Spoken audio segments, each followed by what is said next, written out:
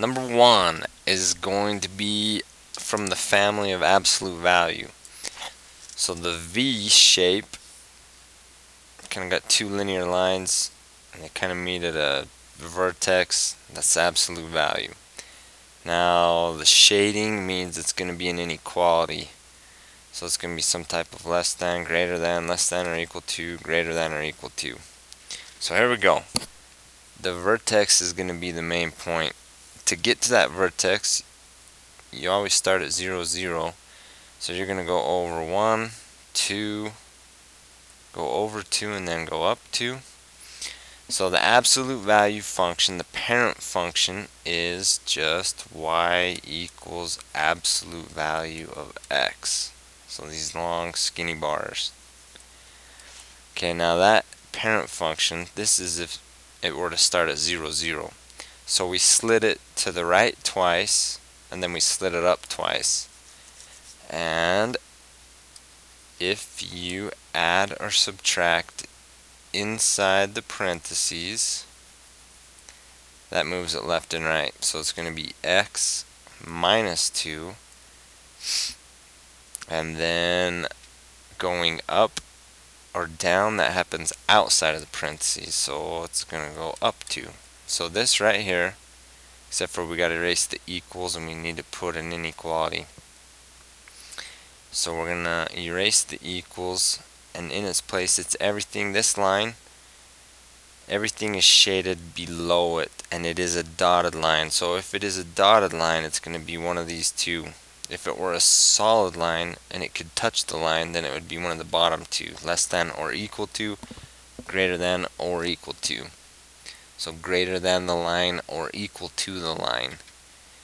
So because it's everything underneath, it's going to be less than. So your inequality has got to be less than. Less than is below, greater than is everything above. So for your notes, you got to remember the shifts. So we got your basic form is kind of x minus h plus k. So there's got to be a minus. So if I want to shift it 4 to the right, x, there has to be a minus. Minus is just part of the model. It's not part of the number. 4 to the right, be 4. So this moves 4 to the right. And then if it was y equals, if you want to go left 4, so there has to be a minus in the model. Left 4, that's a negative 4.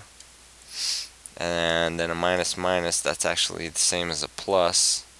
This moves 4 to the left. Then if you want to move it up 4, that has to happen outside after the parenthesis closes. Plus 4. And then if you want to move it down 4, you subtract 4. Okay, these guys, the function notation, they want you to evaluate the function at 0, at a negative 1, and at 1.6. So it's kind of a good question. 0, if you evaluate this function at 0, what they want you to do is on the x, they're giving you a table here. We want x's and y's, and these numbers are what you're going to plug in for x. So plug in a 0 for x, plug in a negative 1 for x, plug in a 1.6 for x. So ignore the shading, just pretend there's the line right here. Okay, let's not worry about the shading. So 0 for x, 0 is right here. You go up until you touch the line, and that dot right there is 0, 4. Negative 1, go left 1, and you're going to have to go all the way up to 5. Then if you go over 1.6, so 1.6 is somewhere like right here, go all the way up to there, and you just estimate. That's somewhere between 2 and 3. Maybe it's like 2.3 something. Okay, number 2. function notation. So this function's name's Frank or something, Freddy. And here's the rule for Freddy. 4 multiplied by whatever you plug in, squared, and then minus 3. So let's do 3 first. 3 is easier than 2. Okay, Hank, this function wants you to substitute a negative 3 in for Hank. So here we go. If you plug in a negative 3 into Hank, it's going to be 2 times x squared plus 2. So always wrap your x's in parentheses. And that negative 3 is going to be plugged into where the x is. So I'm going to plug a negative 3 there. Now you could type it in exactly as it is on your calculator and you won't miss it. If you know your operations, you got to do exponents first. So negative 3 squared is a negative 3 times a negative 3, and that is a 9. So you got 2 times 9 plus 2. 2 times 9, you got to do that first. That's 18. 18 plus 2. When you plug in a negative 3 into Hank, it spits out 20. Okay, number 2. They don't want you to plug in a number. They want you to plug in algebra. So you need, I'm going to rewrite this, 4 times n squared subtract 3. So wrap the n in parentheses. And in place of n, you're going to plug whatever is in this. I got to plug the whole thing. I got to plug n minus 1. And now you got to do exponents first. N minus 1 squared is n minus 1 times itself, n minus 1. You have to write it just like this. You got to times it by itself. You've got to do some distributing. So n times n is n squared. N times a minus 1 is a minus n. A minus 1 times n is a minus n. And a minus 1 times a minus 1 is a plus 1. And you can add up these like terms. So you're going to get n squared minus 2n plus 1. But that whole thing needs to be multiplied by 4. Because you're going to do 4 times whatever that is squared. So we squared it. And now you got to times everything by 4. So 4 times all 3 of them. 4 times the n squared is 4n squared. 4 times the minus 2n is minus 8n. And 4 times 1 is a 4. Okay, now we got that done. All you got to do at the very end is minus 3. So these two play together. A 4 plus 4 and a minus 3. Your final answer is 4n squared minus 8n plus 1. That's what you get when you plug into Freddy n minus 1.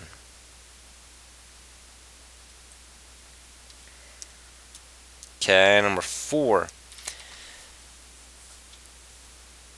Cool Athletics introduced a new power sneaker in one of their stores. The table shows the sales for the first 6 weeks. So A, graph it. This time is always going to be your X. And Y is going to be your pair sold. So X, I just need to go up to 6, so I'll count by ones. 1, 2, 3, 4, 5, 6, 7. Okay, now the money, or the this is the number of pairs sold, 8 to 44. So what can I count by? 10, 20, I can count by 5s. So if we call that a 10, we call that a 20, call that a 30, call that a 40. Okay, here we go. So the x-axis is weeks, and this is number sold. So at 1 week, I sold 8 pair. So 1 to 8. Then 2, I sold 10. 3, I sold 15. 4, I sold 22. 5, I sold 31. And then 6, we sold 44. Okay, so you do not connect the dots. Just leave 6 dots right there. Okay, now the domain and the range. The domain is everything on the x-axis. So your domain is going to be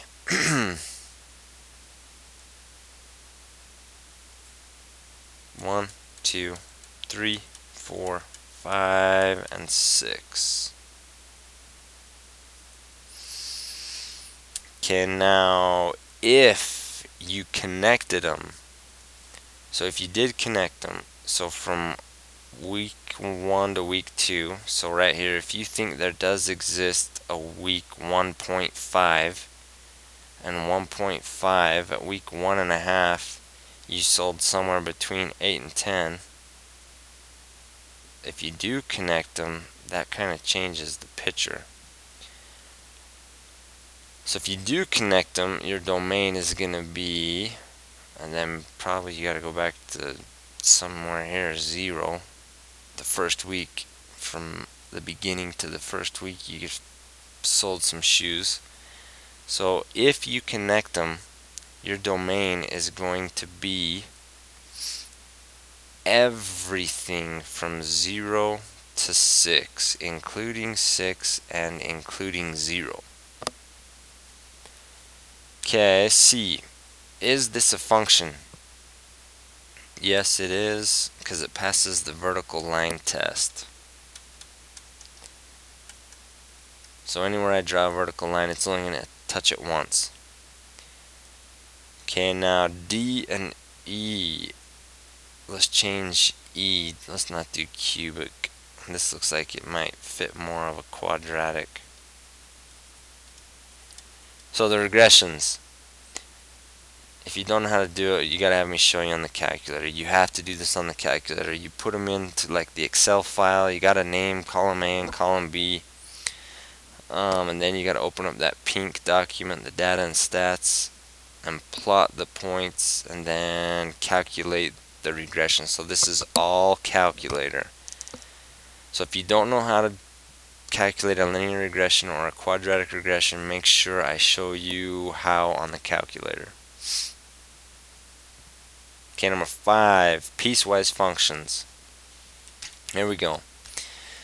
So Hank is going to be 2 different lines. He's going to be this line if x is bigger than 0, but then he's going to change and be this line if x is less than 0. So here we go, this first line. Hank equals 4 minus x.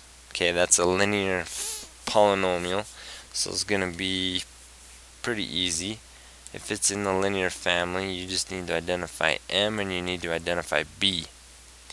So the linear model is y equals mx plus b. So m is the number in front of x. So in front of x, I got a -1. Now b is the constant all by itself, so b is going to be 4. Now m is your slope. Slope is rise over run. If it's not a fraction, you can always make it a fraction. Just put it over 1. Okay, now this is enough information to graph it. So B is your first dot. So you come on the y-axis, that's your y-intercept, come up before 1, 2, 3, 4, you got a dot, and then use your slope to get the rest of the dots. So go rise over run, go down 1, right 1, down 1, right 1, down 1, right 1, down 1, right 1, down 1, right 1, up 1, left 1, up 1, left 1. So that linear line is going to go forever and ever in both directions. But this line only exists right here. This is the tricky part. It only exists when x is greater than 0. So on your x number line right here, here is 0.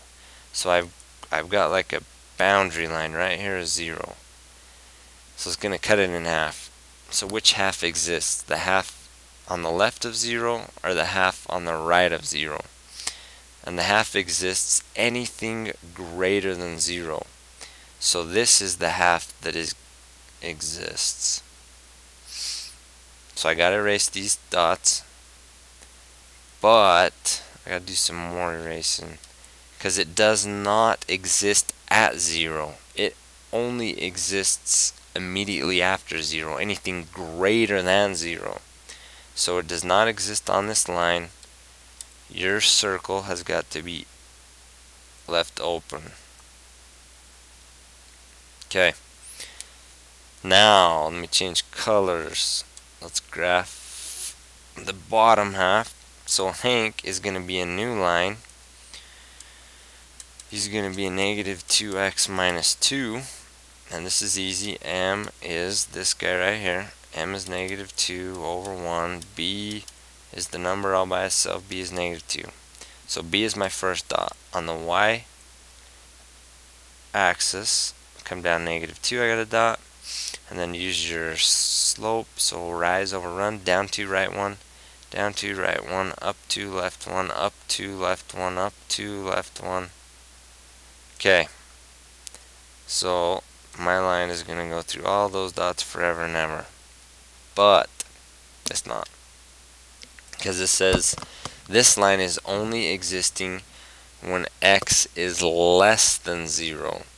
So it was same boundary line at 0. This time it's anything less than 0, so it's anything on the left side. So I've got to erase this dot, and this dot has got to be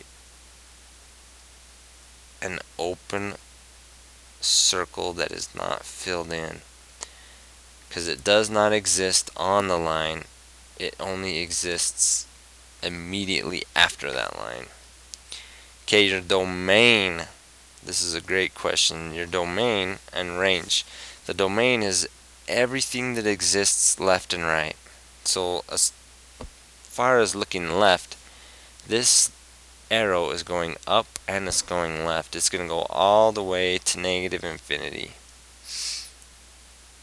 Whoa.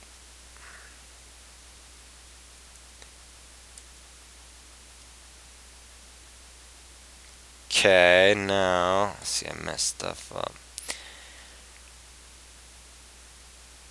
And the blue line is going to go all the way to the right.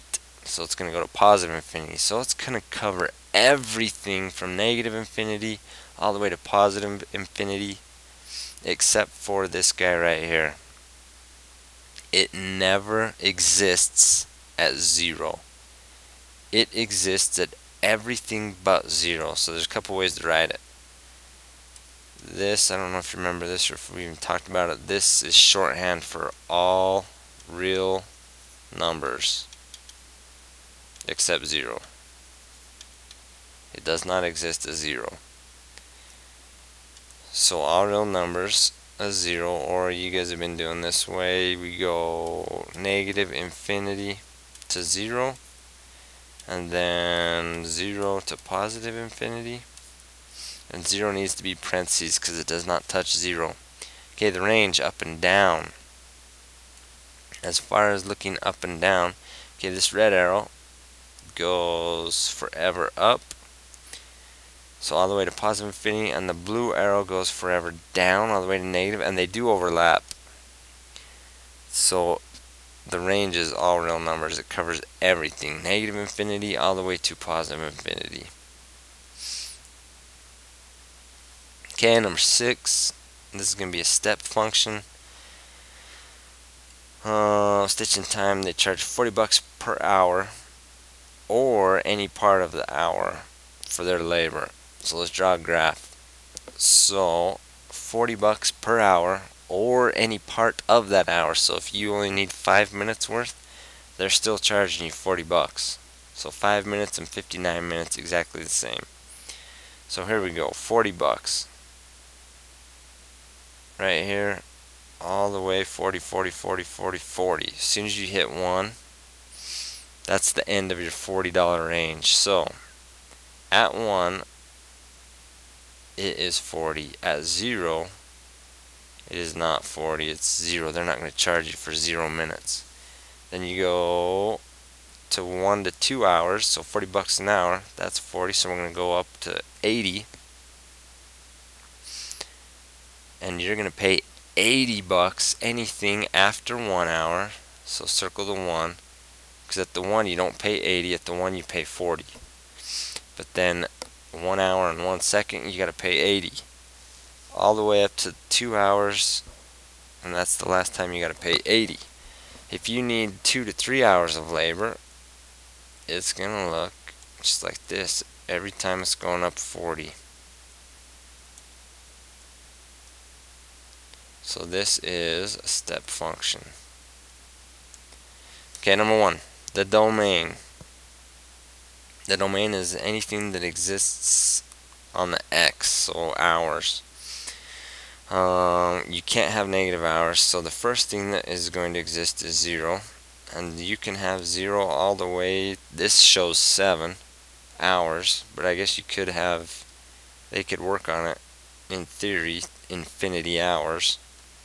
So 0 parenthesis, I guess you could do 0 in a bracket, because 0 is included, you can work 0 hours on it. Parenthesis around infinity. Or if you just look at this and go 0 to 7, I could probably give you credit to you. Okay, the range. Oh, this is a good one. The range is the best one. Okay, all these numbers on the Y, 40 exists, but 39 does not, or 20, or 10, or 5. You're never going to have to pay him $5, $10. You're only going to pay him 40, or 80, or 120, or 160. So your range is not between numbers. Your range is a specific amount of numbers. So your range, the first element in the range is 40, and then 80, and then 120, and then 160, etc., etc. Okay, now let's evaluate this function. When it's 0, how much you gotta pay? So at 0, f of 0 is actually 0. F of 6, on that 6th hour, how much do you gotta pay? You gotta pay $240. F of 0.5, so a half hour, how much you gotta pay for a half hour? You gotta pay $40.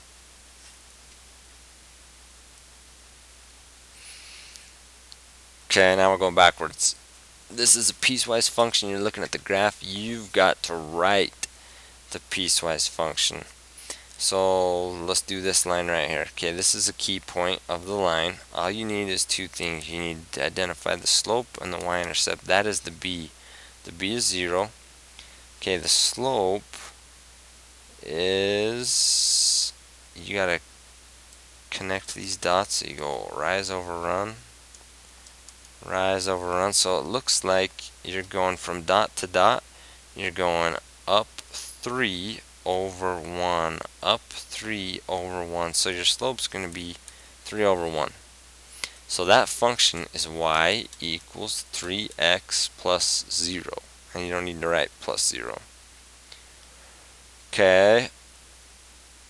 Now, this is its starting point right here. And it looks like it goes up and right forever to infinity. So this exists only if, right here, where is this starting point? This starting point, whoops, it's not a very straight line. The starting point, if I go up on the x, it starts at -2. So if x, what, -2, is bigger than -2 or is smaller than -2? And it exists anything to the right of -2, so that is greater than. This only exists when x is greater than a -2. And it is not greater than or equal to, because that starting point is not shaded in, it's empty. So it does not exist at -2, it exists anything immediately after -2. Okay, the second line, let's find M and B. Ooh, okay, line number 2. B is going to be hard to find because you're going to have to continue the line. So I'm going to erase all this stuff. It's getting too cluttered. Okay, now, is it just going up 1 over 1, up 1 over 1, up 1 over 1? So go up 1 over 1, up 1 over 1, right there. That is where the line would cross if it went forever, but it does not go forever. So m and b is 2, and the m is just up one, right one, up one, right one, so m is 1. So this one's easy. Y equals 1x plus 2. But this only exists if x, here is where it starts to exist. It's on the x, it starts to exist at -2. And this one, it exists anything to the left, and that's smaller. So that is less than or equal to, because its starting point is circled and shaded in.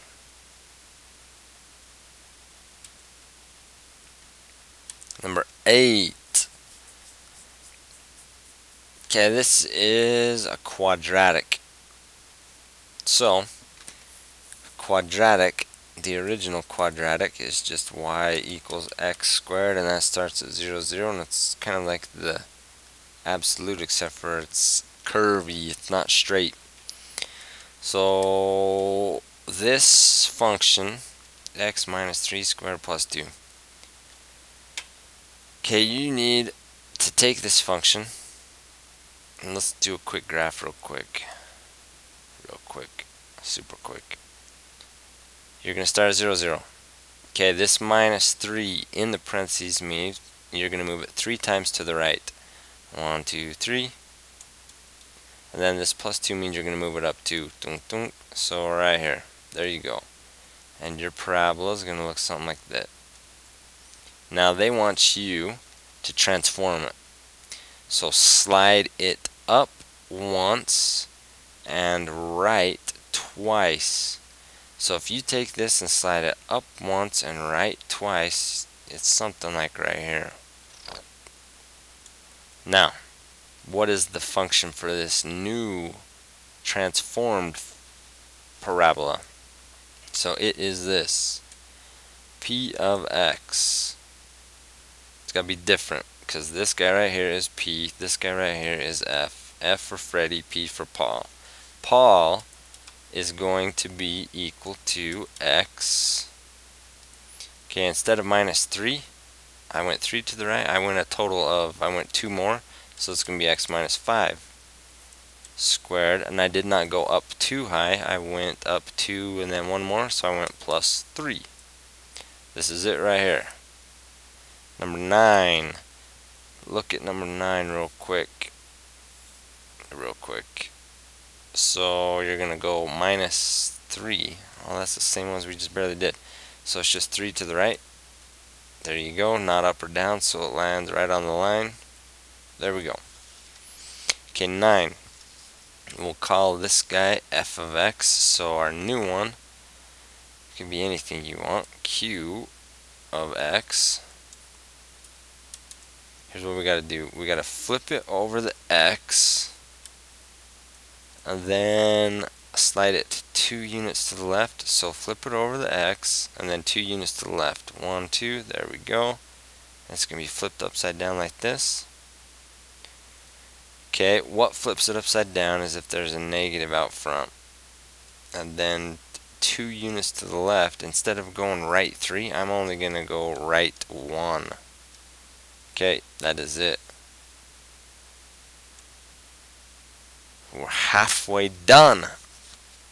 Okay, now I think that was the first half of the quarter. Now the second half of the quarter we started doing polynomial functions. So let's look at 11. For each graph, you got to do 3 things. A, describe the end behavior. I want to know where these are ending up. So number 11, I've got to describe this arrow right here. This arrow is going down and right. So that is the y. So this guy right here.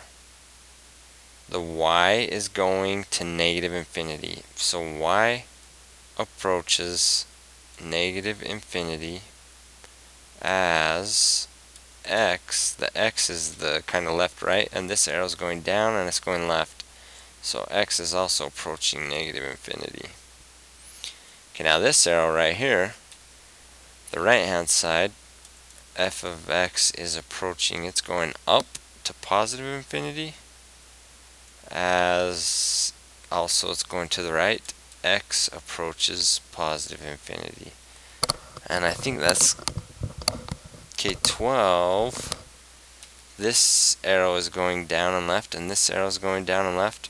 So that is copy and paste right there for 12. This arrow though is going down and right, while on 11 it was going up and right. Okay, so this guy's going to be a little different. So f of x is approaching, he's going to negative infinity as the x approaches infinity. Okay, A is done. B, determine whether it's an odd polynomial or an even degree polynomial. So 11 is odd because one arrow is going up and one other arrow is going down, and this could be, let's see, 1, 2, 3, 4. This could be degree 5. So quintic. Number 12, they're both going the same direction, so it's going to be even. And that's 1, 2, 3, 4, 5. So this is degree 6. Okay, and then last one, C, the number of real zeros.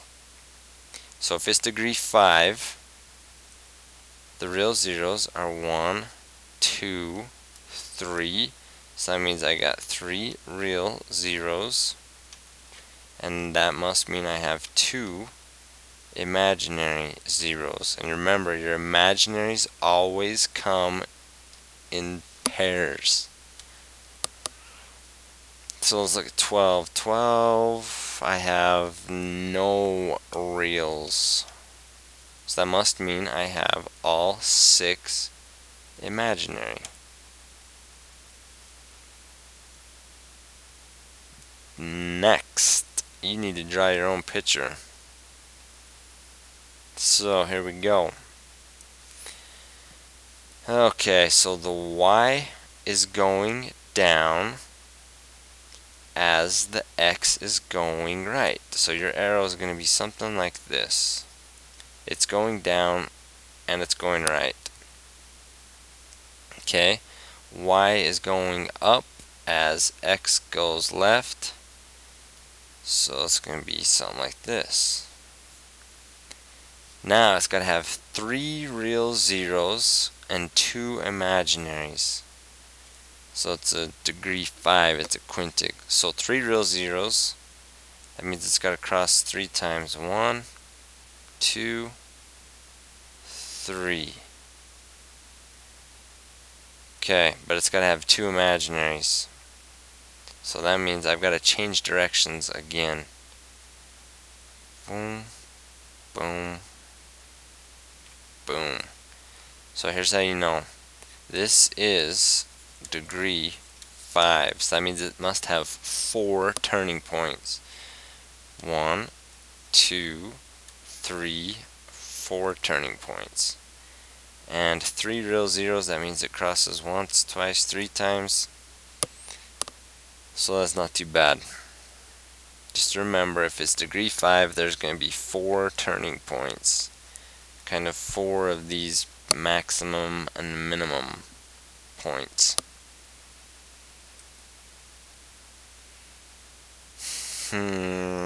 Which one is a function? So it's kind of like A, B, C, D. Kind of a multiple choice thing. Maybe check all of them. Check more than one.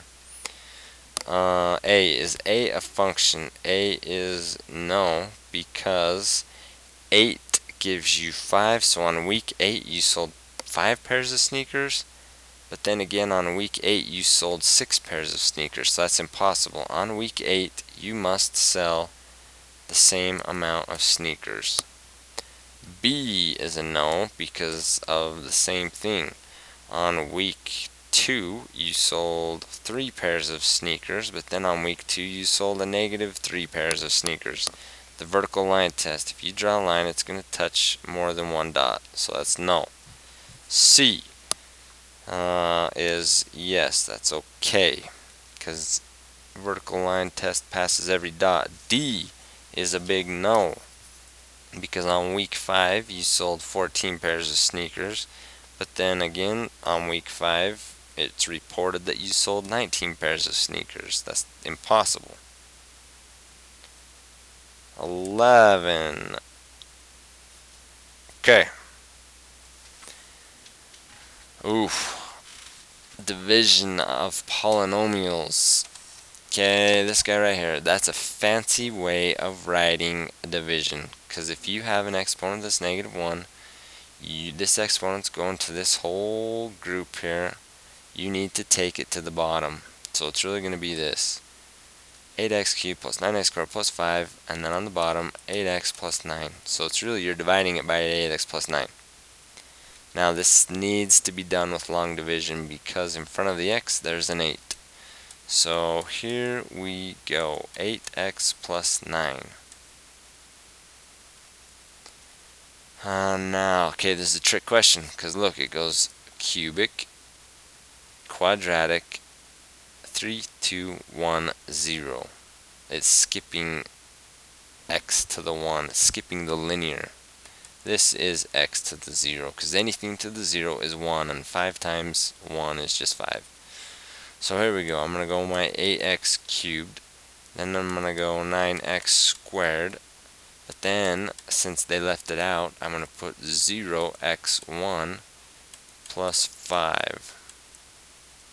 Okay, now the long division. You just look at the first and the first and ask yourself, 8x times what is 8x cubed? And 8 times 1 is 8. And x times x squared is going to give me x cubed. So I'm going to stack them up. Cubes above cubes, quadratics above quadratics, linears above linears, constants above constants. So now I've got to multiply 1x squared by 8x, which is 8x cubed. Then I got to multiply 1x squared by the 9, and that is 9x squared. And next you got to subtract. Change that to a minus, change that to a minus. Those undo, and these also undo. And this, we're done, man. 0x's is just kind of 0. 5, that is your remainder. So, plus 5 over 8x plus 9. So that one was not really too bad. But if you see this times something to the -1, that's just a fancy way of writing division. Okay, the next one, you can use synthetic division. So I am going to, as long as the coefficient's 1, here we go, synthetic division. In the box, you're going to put opposite of a -8. You're going to put 8. Then here we go, 5, -40, and again it's skipping cubic, quadratic, 0, -1. Bring the first one down, that's 5. Now multiply, 8 times 5 is 40. Now add them, that's 0. Times them, 8 times 0 is 0. Add them, that's 0. 8 times 0 is 0. Add them, that's a -1. And this last guy is always your remainder. So your answer is going to be 5. And because it was a cubic, it's going to be 5n squared. It's always one less. Plus your remainder, a -1 over n minus 8. There we go. Okay, now, oh whoops, let's go back. Multiple choice. Which one is the correct synthetic division? Okay, it's gonna be C or D, because look, it skips again. Cubic, it's missing the quadratic, so it should be 2x cubed plus 0x squared minus 5x plus 40. So it's gotta be 2 0, minus 540. 2, 0, minus 540. 2, 0, minus 540. So those are both the same. Now in the box is going to be the opposite of plus 3. It's going to be minus 3. So we are going with C. C is what you want. C is good.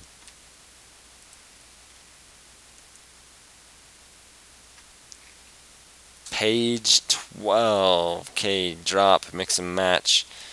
This is a cubic. So it is either going to go to this guy or it is going to go to this guy. And there's your cubic. Look at these numbers right here. These are your y-intercepts.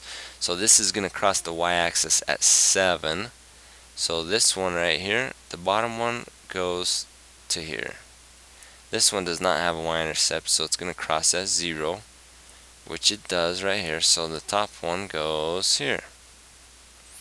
Okay, these two are degree 4s, so they're evens. That means both arrows are the same way. Okay, this one crosses at 3, so that goes here. And this one crosses at a negative 255, so that goes here. Okay, what do we got left? Oh, this is it. Last page. Okay, we're in the home stretch. 13. I wonder if I copied. I think I did. Okay. Here we go. This is where we just barely left off on. So you got to figure out what kind of polynomial this is, and then all of the possibilities for reals and imaginary roots. So this guy's going to be easier. This is degree 6. So the fundamental theorem of algebra says there are going to be 6 roots. You can have a combination of reals and imaginaries. So if it is 6, here are your options. Reals, imaginaries.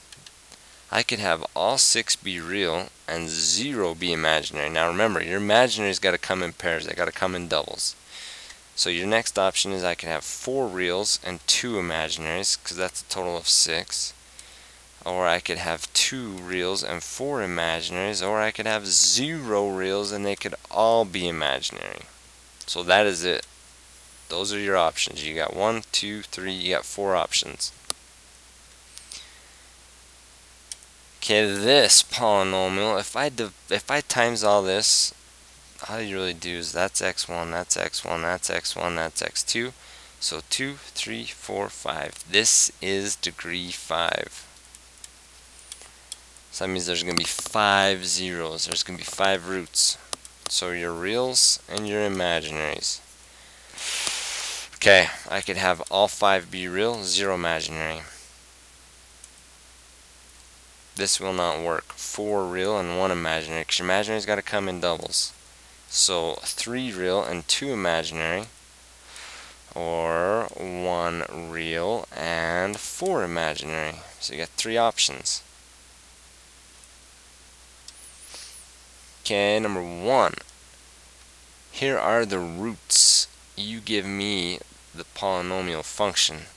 So a negative 4 and 3i, and a negative 3i, because your imaginaries always come in pairs and they're always opposites. So here we go. This is going to be a cubic, and you must do your imaginaries first. So minus 4 plus 4, because that will give me 0. 3i, so I'm going to go minus 3i, because that will give me 0, and a minus 3i, so I'm going to go plus 3i, that will give me 0. There you go. You have to do your imaginaries first, or you're going to get it wrong. So let's start timesing through. X times x, that's going to give me x squared. X times a plus 3i is a plus 3ix. A minus 3i times x is a minus 3ix, and a minus 3i times a plus 3i is a minus 9i squared.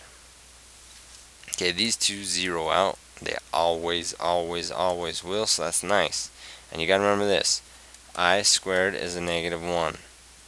So a negative 9 times a negative 1 is really x squared plus 9. So you got x squared plus 9.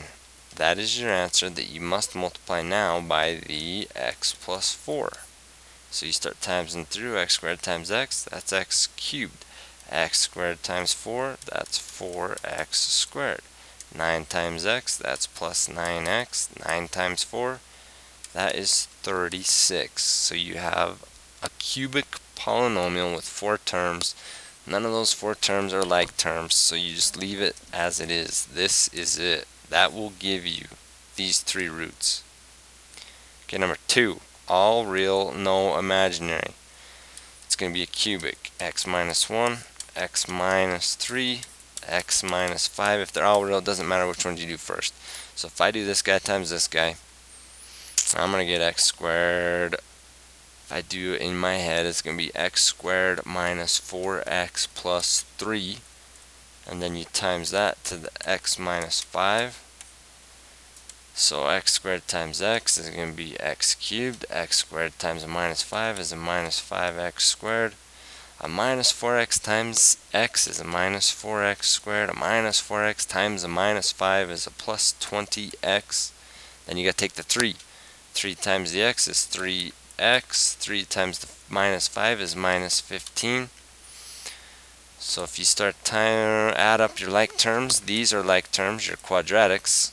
So your final answer is going to be x cubed minus 9x squared, and these 20x and 3x, that's going to be 23x minus 15.